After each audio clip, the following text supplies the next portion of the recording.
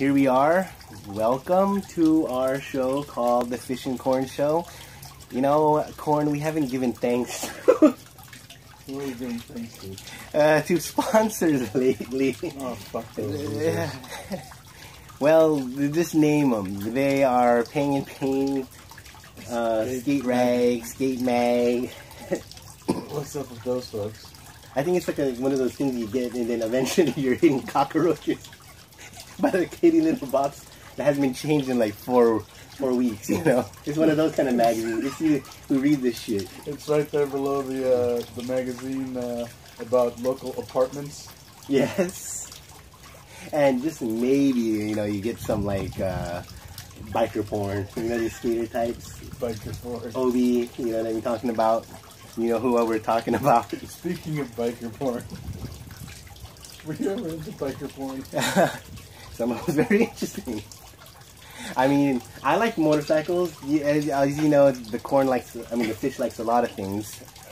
And I still like Harleys, but I've got to a point where I think the noise is redundant. The only thing on the road I think that should be loud, and even they should be quiet, are those supercars.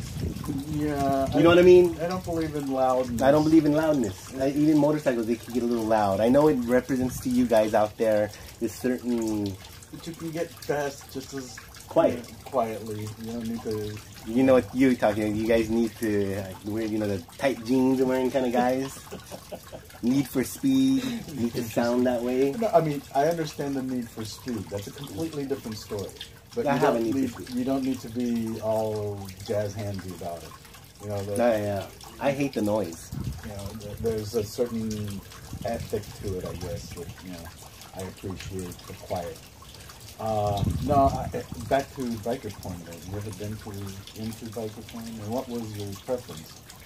Because of the fact that we had someone in the neighborhood whose uncle had a collection, and it included, you're into porn, yeah, I guess, and if you, so especially in about availability, and so that's what you cut your teeth on, and you saw, along with the Swank, along with the Club International. That was one, right? Yeah. Wasn't that one of the greatest places? Was like Walden Books at the Plaza Benito Mall and the local liquor store, as far as reading material. You know what I mean? Because it's like behind those like cardboard. Yeah. Did you ever wonder what's behind the brown cardboard? I always look, so it doesn't matter. So even as a little kid, I would go, "What's this?"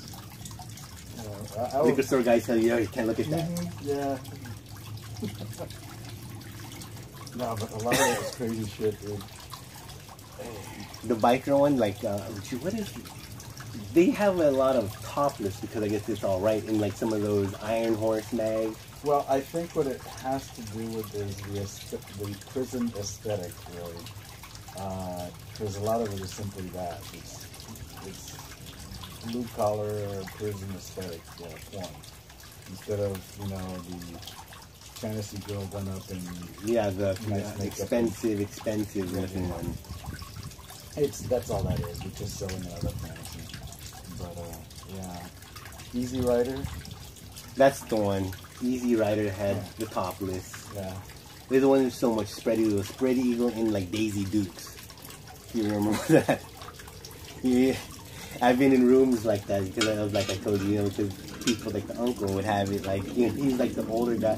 The uncle of said friend, we're at the age where we're in like 8th grade age, and the uncle's probably in the 20s, just getting off on all this biker shit. Or porn in general. So pull up the centerfold and put it all over your room. All over your room, you're like, what the hell? All of a sudden I walked into a kitty bar. Hey, let me ask you a question. You have boys. Would you be alright with your son at like 15? No. Putting up all the Playboy? No. And the swimwear? The laundry? Look. This said uncle was like that. Well, that's the thing, but it's really about the aesthetic and the thing that you're trying to project in the way that you comport yourself. Okay, how you decorate your room communicates to the world a lot of things. Do you really want to communicate to the world an overarching obsession with Beautiful women. women? We're talking about in the hormonal years, right? We're talking for like adolescence. Yeah. Or like your hobby, surf. The point is this. You're trying to teach your kids how to comport themselves down the line. Would you allow it though if they wanted to? Oh, if that's what they want to do, knock yourself out. I'm going to tell them that it's wrong and why it's wrong.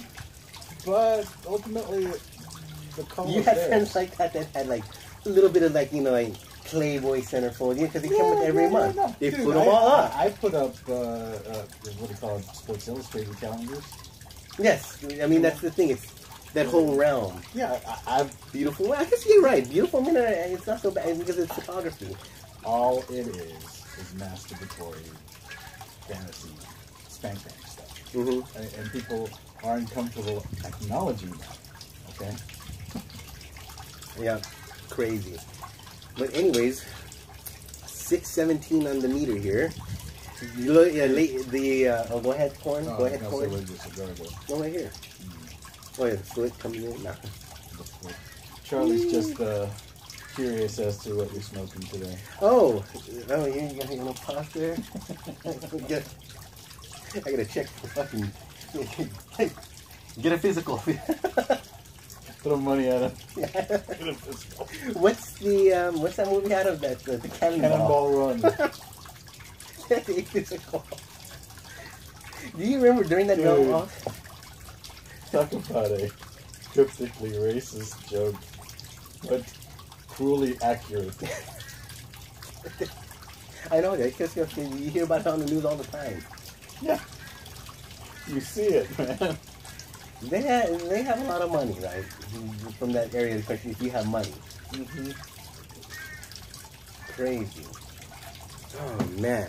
So it's a what's it? Today is the June 21st. The fish just got back from a trip.